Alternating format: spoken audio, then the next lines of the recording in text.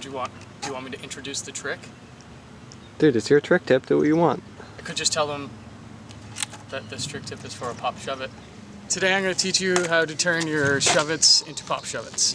And to do that, what you're going to do is you're going to put a lot more push into the nose, and you're going to swing your arms, swing the board with it, and level it off with your back foot. So normal Shovit, kind of like front trucks, never leave the ground. It looks pretty wimpy. But a pop Shovit, you kind of ollie the board so that it comes off the ground. And you want all four wheels to come off the ground.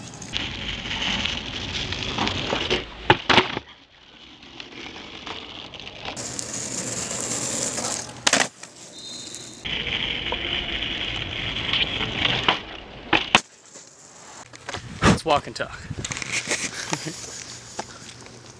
Pop Shovit has recently become one of my favorite tricks. It allows you to ollie up onto curbs, ollie over stuff. Pop Shovits are sweet. Pop Shovits look cooler than regular Shovits.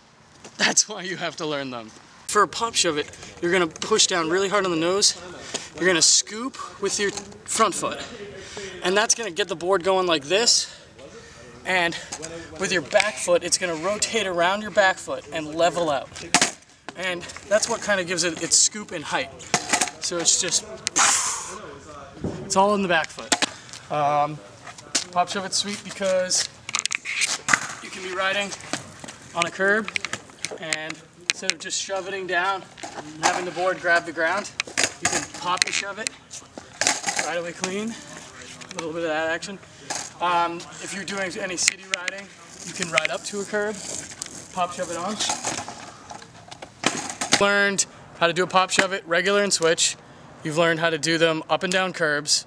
Last word of advice, don't do them too much, you'll probably bend your axles. Don't land on the board too hard, they'll definitely bend. Be careful doing these, always wear your helmet, and skate safe. Learning how to pop Shovit is a really cool way to get up onto curves. Curves? No.